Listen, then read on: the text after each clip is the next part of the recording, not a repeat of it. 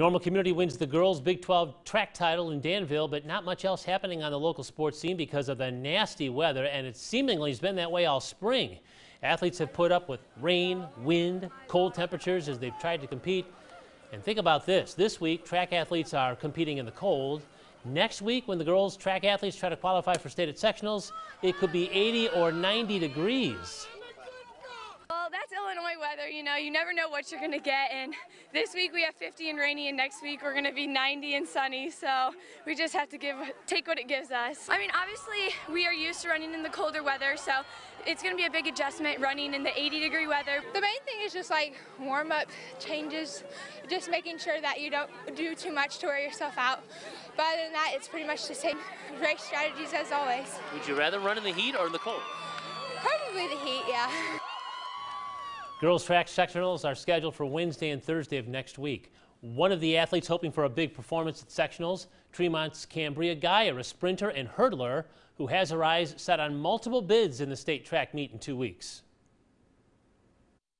This year I'm trying to qualify in 3 events, and that's the 100 hurdles and 300 hurdles and 200. So I wanted to try 400, but it might be too much this year. So next year I'm going to try to get in good shape to do that too. I 100% believe it's just all mental, unless you're like really hurt, but really it's just, yeah, I've learned that it's more mental.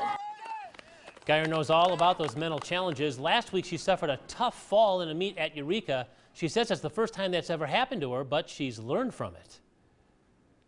I don't know what was going on that day, but it just wasn't my best race. And I already knew it was going to be a really bad race at the start. I've learned from it. I've learned to eat better because I also did not eat that good that day. And also, I was being hard on myself and everything. So today I came in here with a positive mind.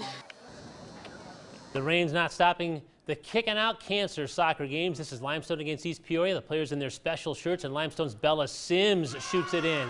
That wet ball slips through the hands of the keeper for a goal.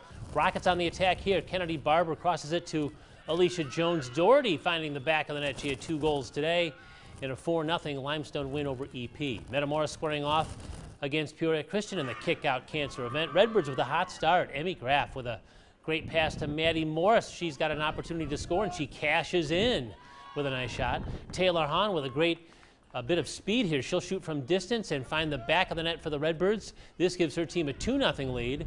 Metamora and Hahn not finished yet. She's going to get a good look and score once again. The Redbirds are shutout winners in that rain, 4-0 over Peoria Christian. The Pitchford Tennis Invitational moved indoors today. Top-seeded Grant Kruzma of Dunlap cruised. He's in the near court. Terrific drop shot here as he comes to the net and just plops that one over. He won twice to advance to tomorrow's matches. And in another match, Metamora's Alexander Schroff in the far court with a nice volley here. He'll come to the net and put this one away, part of a straight sets win. They'll finish that tournament outside at Metamora with better weather.